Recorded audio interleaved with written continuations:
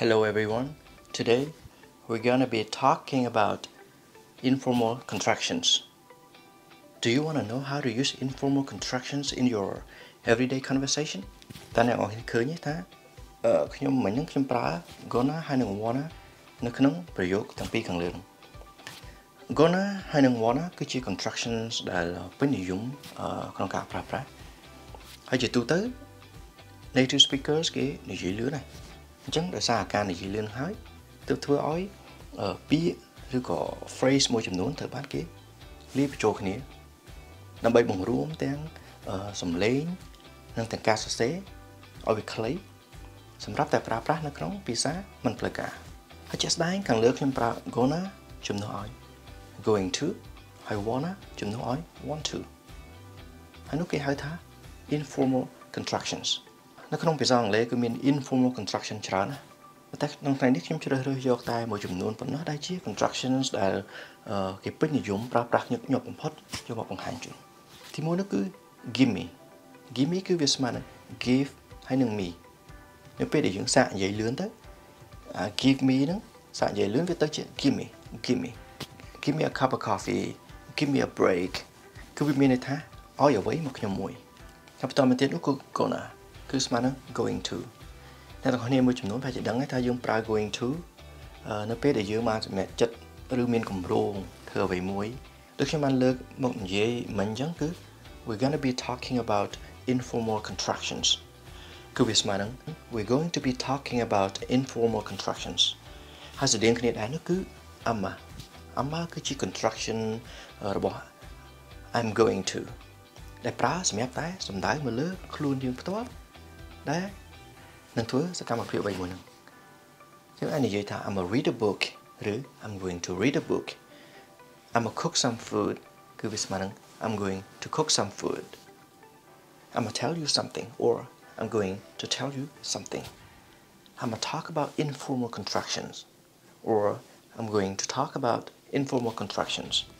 I kinda ហ្នឹងគឺវាស្មើនឹង kind of តែបកជាខ្មែរវាមានន័យថាវាហាក់ដូចជាអ្វីមួយឬប្រហែលជាអ្វីមួយអញ្ចឹង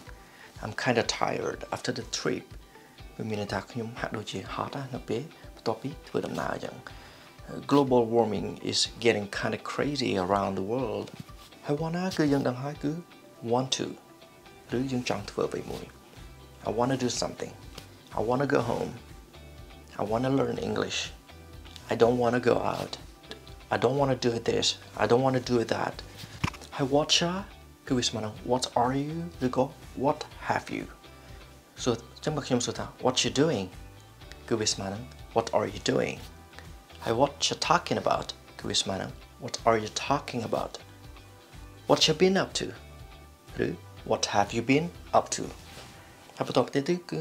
y'all ហើយ y'all ហ្នឹងគឺយើងនឹងឲ្យប្រើជំនួសឲ្យ you all I'll see y'all tomorrow I'll talk to y'all later ហើយ have gotta គឺជា informal way of saying have got to ឬក៏ have to គឺយើងប្រើនៅពេលយើងចង់និយាយថាអ្វីមួយហ្នឹងវាចាំបាច់ឬក៏សំខាន់ដែលត្រូវធ្វើ I've got to leave now to sound more natural you've got to include informal contractions in your conversation we've got to work to support the living អញ្ចឹងទាំងអស់ហ្នឹងសុទ្ធតែជារឿងដែលយើងគិតថាចាំបាច់ដែលត្រូវធ្វើ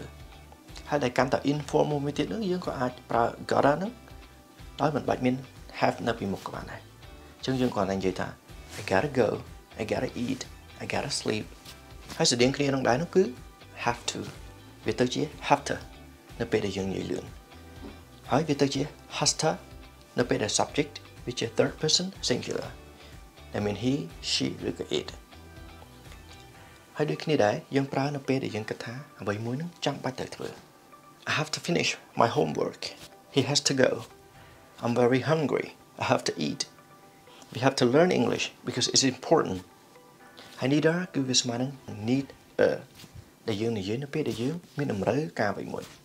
I need a new computer I need a bigger house ហើយ you got ហ្នឹងគឺជំនួសឲ្យការនិយាយថា got you ដែលមានន័យថា I understand ឬក៏ I understand what you mean ឬយើងប្រើនៅពេលដែលយើងយល់ពីអ្វីដែលនរណាម្នាក់និយាយចឹងឧទាហរណ៍ថាឥឡូវខ្ញុំកំពុងតែណាត់ទាំងអស់គ្នាថានឹងជួបគ្នានៅថ្ងៃស្អែកដែលខ្ញុំនិយាយថា let's meet up tomorrow morning at 9 o'clock don't be late ហើយអ្នកទាំងអស់គ្នាអាចឆ្លើយមកខ្ញុំវិញថា gotcha គឺវាស្មើនឹង I got you ឬក៏ I understand ហើយ let me គឺវាមកពី let me ប៉ុន្តែនៅពេលដែលយើងអានលឿនទៅអក្សរ T ហ្នឹងវានឹងបាត់អញ្ចឹងវានៅសល់ត្រឹមតែ let me គឺវាមានន័យថា allow me ឬអនុញ្ញាតឲ្យខ្ញុំធ្វើអ្វីមួយ let me tell you something let me go home if there's anything I can help just let me know ហើយ ain't វាគឺជាទម្រង់បដិសេធគឺវាស្មើនឹង be not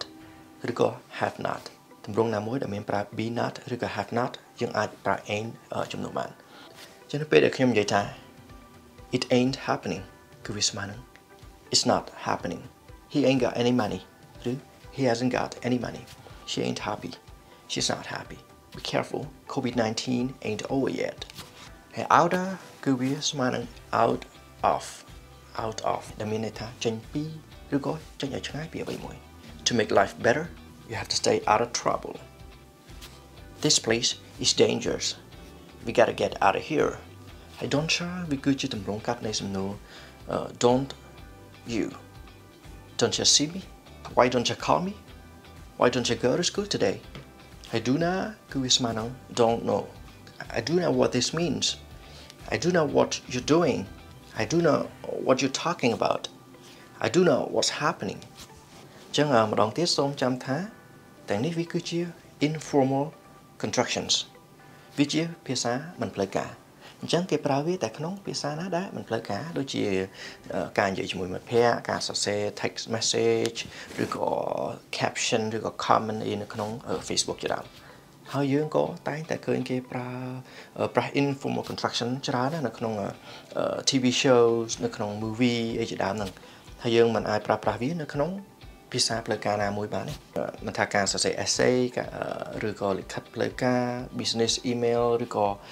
ការថ្លែងសន្ទរកថាឬក៏មានកិច្ចប្រជុំអីផ្លូវការណាមួយគឺយើងអាចប្រើបានទេអញ្ចឹងសូមអរគុណហើយយើងនឹងជួបគ្នានៅក្នុងវីដេអូបន្ទាប់ Let me just say goodbye for now and I'm gonna see you all in the next video